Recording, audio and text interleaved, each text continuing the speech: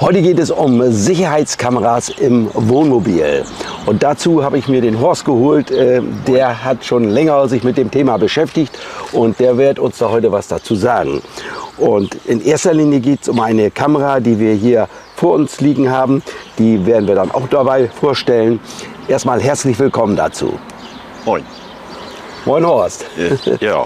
Genau. Ja, Horst, du hast schon länger eine sogenannte Dashcam. Ja, darum geht es heute jetzt. Hier eine Dashcam.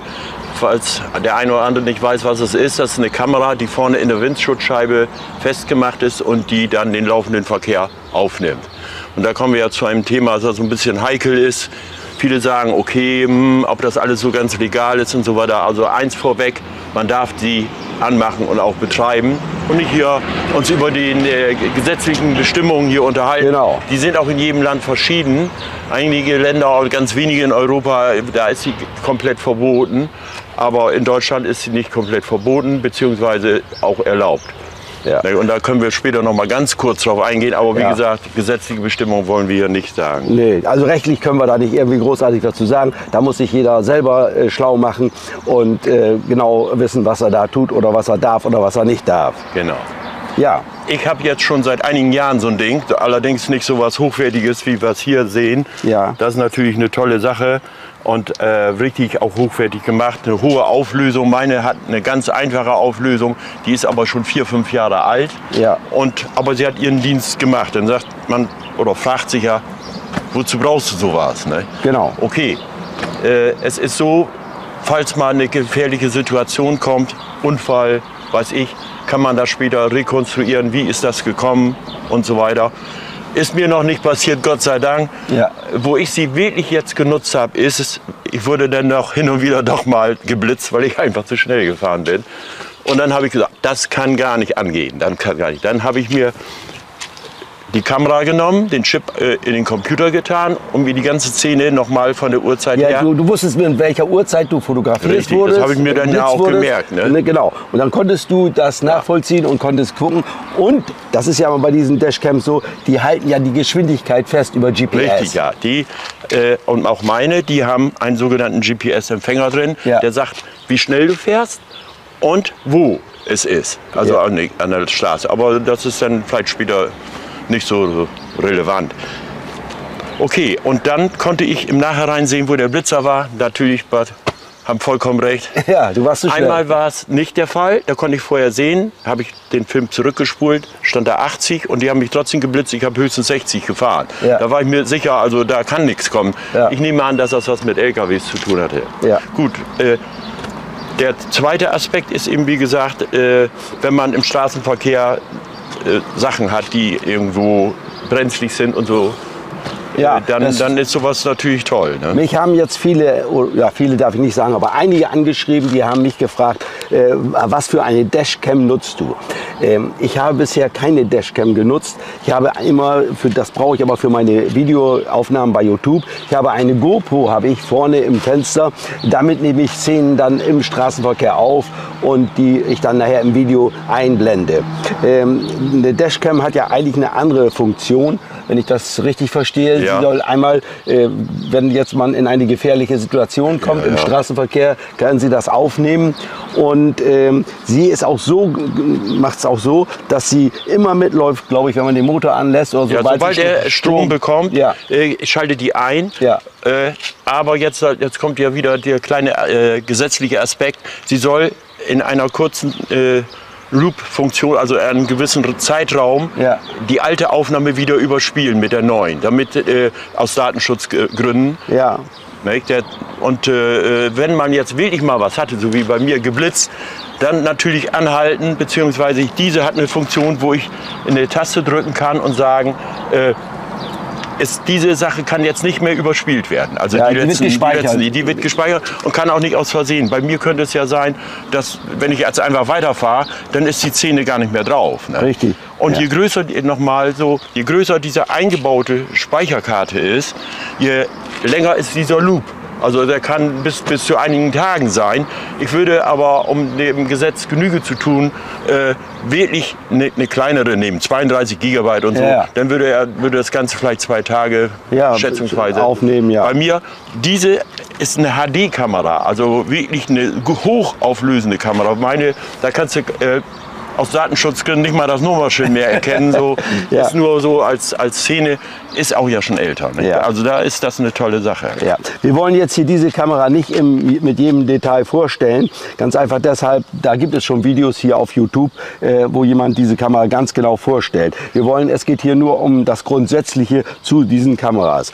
Und ich muss jetzt da auch noch mal eine Geschichte einbauen. Und zwar folgendes: Im letzten Herbst waren wir in Italien und da sind wir so einem Trickbetrüger begegnet. Die Geschichte habe ich auch in einem Video gezeigt oder habe sie dort erklärt. Da hätte ich so eine Kamera auch gut gebrauchen können, die dann die Person aufgezeichnet hätte, das Kennzeichen vielleicht hätte man sehen können und. Also insofern hilft das in solchen Situationen natürlich auch. Ganz genau. Dann ist zu der Kamera im Gegensatz zu meiner auch noch eine Rückkamera dabei. Ist beim Wohnmobil schwer zu installieren. Sage ich auch so, für PKWs ideal, so viel Kabel dabei. Also es ist kein Verbindung über Funk oder so der Fall. Ja. Als zweites kann man den aufgenommenen Film über eine App. Ja, die hast du auf dem Handy? Die habe ich auf dem Handy. Ja. Und den kann ich mir den Film und die Szene alles angucken. Und wann war das? Ja, 19:15 Uhr und so weiter. Und kann den Film gucken, kann stoppen, hin und her spulen und so weiter. Kann alle Funktionen, die hier drauf sind, also die an und aus, sage ich jetzt mal, wie ein Ding, die kann ich auch über diese App steuern. Ja. Hier ist zum Beispiel auch habt ihr vielleicht gesehen, eine Innenkamera. Ist nicht jedermanns Sache, wer will schon permanent immer gefilmt werden, kann man abschalten. Ton innen drin kann man abschalten, kann man auch nicht. Das ist eine Geschichte, die wieder in den Sicherheitsaspekt kommt. Also wenn man jetzt das Ding laufen lässt, auf dem Parkplatz beispielsweise, es kommt einer rein, wird alles aufgezeichnet mit Ton und das ist dann, und später, es sei denn der Bursche, der da kommt, der hat das dann schon bemerkt und hat das ihm in die Tasche gesteckt. Ja. Okay, da kann keiner was für. Da kommen wir aber nachher noch zu, da habe ich auch noch was für euch, was man aus Sicherheitsgründen noch machen kann. Ne? Ja. Denn ich sagte gerade, die hat WLAN. Also WLAN heißt nicht, ich kann jetzt, weiß ich wo, ins Dorf fahren und kann dann gucken, was denn los ist. Das ist leider nicht der Fall. Die WLAN-Verbindung ist nur vom Handy zu dem und nicht sogenannte IP übers Netz. Ja. Hier. Kann losgehen. Ja, geht los. Und zwar wollen wir noch ein paar Details sagen zu dieser Kamera. Ja, das ist ja die T130. Die hat jetzt gegenüber den meisten, die so auf dem Markt sind, nun keinen Saugnapf, sondern es wird fest verklebt mit so einem Tab und wird dann einfach draufgeschoben und sitzt dann bombenfest.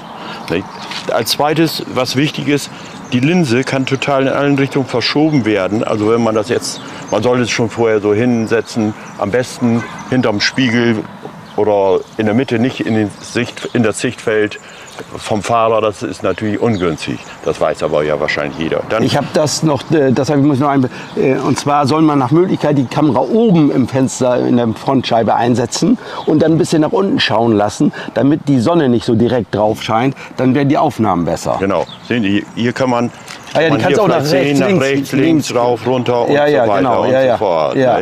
Es gibt hierzu optional noch eine Linse, die Reflexion der Windschutzscheibe verhindert. Möchte ich noch mal sagen, die haben wir jetzt hier nicht dabei. Es gibt noch einen Knopf zum Ein- und Ausschalten über Bluetooth. Der ist auch optional. Also den haben wir jetzt hier auch nicht dabei. Nee. Das heißt, das war dieser Taster, um jetzt Szenen festzuhalten. Ja, also Ein- und Ausschalter sollte schon da sein. Komme ich noch mal wieder auf die gesetzlichen Sachen. Man kann dann argumentieren, das Ding läuft nicht immer, sondern nur sporadisch und man kann es ein- und ausschalten. Der Gesetzgeber sagt, kurz vor einer Gefahrensituation sollst du es einschalten. Haha. Also, das geht natürlich nicht. Ne? Richtig, genau. Ja. Gut, ja, da haben wir dann einige, da sind Ein- und Ausschalter ist drauf, WLAN, Mikrofon ist auch mit eingebaut, das ist alles hier vorne, das lässt sich auch wahrscheinlich abschalten, das Mikrofon, eine SD-Karte ist drin und Ja, das sind so die... Geht übrigens bis 256 Gigabyte. Ja. Ich würde eine kleine empfehlen. Wie gesagt, aus den rechtlichen Gründen, dass sie dann öfter den Loop macht und wieder von vorne anfängt und alte Aufnahmen überspielt. Ja. Dann hattest du, glaube ich, vorhin auch schon gesagt, es gibt eine zweite Kamera dazu. Die ist im Prinzip für die Heckscheibe. Haben wir jetzt bei den meisten Wohnmobilen nicht. Aber wer eine hat, kann sie natürlich einbauen. Und dazu gibt es ein passendes Kabel, ich weiß nicht, 8 Meter oder wie lang das ist. Ja. Das kann man dann nutzen, muss das natürlich dann entsprechend verlegen. Leider hat das keine Funkverbindung oder WLAN-Verbindung zum Hauptteil, sodass man ohne Kabel das Ganze nicht betreiben kann. Ich würde diese Scheibe vielleicht im Seitenfenster einsetzen für mich jetzt, um Aufnahmen zu machen, jetzt für meine YouTube-Filme. Das wäre jetzt so eine Möglichkeit. Aber man hat natürlich andere Möglichkeiten. Man kann sie auch irgendwo hinbauen, wer jetzt zum Beispiel einen Hund im Wohnmobil hat, dass man den Hund dann mit aufnimmt, sieht, was der Hund gerade macht. Also da gibt es ja auch, oder man Kinder dabei hat und möchte sehen, was die Kinder gerade so machen, dann kann man die dafür nutzen. Ansonsten ist sie einfach über oder ich weiß gar nicht, ist sie optional dabei oder ist sie? Ja, ist auch optional. Die ist auch optional. Dieses war jetzt nur in dieser. Ja, ich hab dieses Set jetzt so und werde das jetzt eben demnächst mal einbauen. Wie gesagt, dann vorne in die Frontscheibe einbauen. Aber was ich mit dieser Kamera jetzt genau mache, das weiß ich im Moment noch nicht.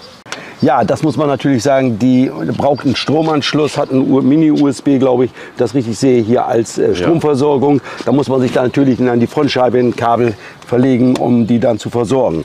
Wer das nicht möchte, der kann sich auch so eine Powerbank nehmen und die irgendwo hinkleben und dann von dieser Powerbank die Kamera betreiben, die Stromversorgung. Also damit man da nicht durchs ganze Mobil irgendwie ein Kabel legen muss. So mache ich das zum Beispiel mit meiner GoPro. Wenn ich die vorne im Fenster habe, dann habe ich dort so eine Powerbank vorne am Armaturenbrett liegen und damit versorge ich dann die GoPro. Das würde bei dieser Kamera auch funktionieren.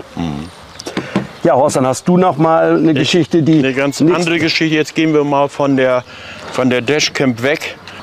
So, Horst hat jetzt noch mal was, was ein bisschen anders noch ist. Und zwar ist das eine Kamera, die über WLAN betrieben wird. Ja, eine sogenannte IP-Kamera. Ja. Ich kann mit dieser Kamera quasi egal wo ich mich befinde, wenn ich WLAN habe, kann ich das Bild im Wohnmobil sehen. Es muss aber, was ich schon eingangs sagte, ein Router im Wohnmobil sein und bei dir und bei mir läuft der permanent. Richtig. Wir haben die Router ja auch schon mal vorgestellt. Ja, du hast ja den von Horst und ich hatte den anderen, den ich auch schon vor 1,5 Jahren, wo wir auch schon mal einen Film gemacht haben. Also die müssen da sein. Dann wähle ich mich da quasi einmalig. Und ich kann dann sehen, auf dem Handy über eine App, die gibt es dann kostenlos dazu, kann sehen, was sich im Wohnmobil abspielt. Ja. Mit Ton, kann hören, was der sagt, ist überhaupt kein Problem. Und wie soll ich das sagen, jetzt hier... Und das hast du vorhin schon mal gesagt, GPS hat das Ding auch. Nein, hat er nicht. Hat er nicht. Nein. Also ich kann nicht orten. Nein. Ich kann nur sehen, was passiert im Mobil. Genau, das kann ich dafür gibt es andere Sachen, wo wir auch noch mal drüber sprechen werden. Ja. Mit dem Orten, da fällt mir gerade was ein. Wir kommen jetzt so ein bisschen vom Thema weg, aber muss ich einfach mal sagen, wer ein altes iPhone hat und diese App hat, wo ist oder wie heißt sie, da kann man das ins Wohnmobil legen und ortet damit sein... Braucht nicht mal eine SIM-Karte reinlegen. Richtig, genau so. Weil der Router immer läuft, der WLAN-Router, der überträgt es dahin und man weiß, wo es ist. Aber diese Geschichte, der hat auch noch eine sogenannte Alarmfunktion mit Bewegungsmelder. Wenn er jetzt sieht, es kommt einer rein, das kann ich abschalten, anschalten, und es kommt einer rein, gibt er mir ein Bescheid über SMS, es passiert was. Ja, richtig. Und dann kann ich auf von der Firma diese App gehen und gucken, was passiert. Ist das die Frau, die sich was holt, oder ist das ein Einbrecher? Ne? Ja, und das finde ich, und das Ding kostet 30 €. Ich möchte, also das ist das günstigste, was man machen kann. Und man kann super alles erkennen. Also ich bin da sowas von zufrieden. Ich aktiviere das Teilchen natürlich erst, wenn ich mich entferne aus dem Mobil. Und ich meine, das ist vielleicht hier ein bisschen einsam und so, das ist wichtig für mich. Ne? Das ist ja gut. Deswegen hatten wir das Thema ja auch Sicherheitskamera. Das ist auch ein Teil der Sicherheit. Dies ist ein Teil der Sicherheit. Richtig. Und viele finden das vielleicht interessant. Ne? Nicht jeder wird es brauchen, aber die Möglichkeiten sind da. Ja, das war so eine kurze Vorstellung hier von verschiedenen Sicherheitsaspekten fürs Wohnmobil. Wer es braucht, kauft sich sowas. Wer es nicht braucht, lässt es. Das soll jetzt hier keine Kaufaufforderung sein, sondern das sollte nur mal was, wir wollten hier nur mal was vorstellen und zeigen, was weil auch die möglich andere, ist. Was möglich und ist. Und eigentlich für kleines Geld, gut, ich habe diese aus China, die kriegst du für 60, 70 Euro mit GPS. Ja. Sowas ist ein bisschen hochwertiger. Ja, das kostet, glaube ich, mehr als 200 Euro. Ich habe den Preis nicht mehr ganz genau im Kopf. Nee, aber funktioniert auch, bloß wie gesagt, die Auflösung ist besser, die Qualität ist besser. Ja. Okay, das war's dann wieder mal in diesem Fall. Ich danke euch mal wieder fürs Zuschauen und sage bye bye, bis zum nächsten Mal. Und tschüss.